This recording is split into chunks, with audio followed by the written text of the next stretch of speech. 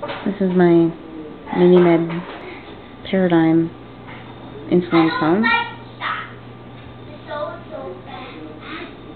and it is now hooked up to a Minimed continuous glucose monitor transmitter that's attached to my stomach, and it's talking, sensing my sugar and talking to my pump.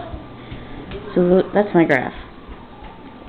Little dip about an hour ago, and now it's holding steady at 108. Yay!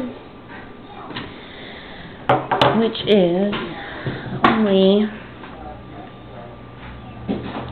just not even really off. I wouldn't even really call that off. Let's see, why is the arrow? I guess we could call this before meal. 5:09. There. My monitor is no longer linked to my pump. I couldn't link it, but I just figured I might as well turn it off for now. And I'll hook it back up when I'm done with this trial test of the Minimed. So, I have a Dexcom coming. I actually went with the Dexcom, but, you know, when the Minimed rep said she'd let me try it for a few more days, and just the 3 days, I was like, well, maybe we'll see what happens.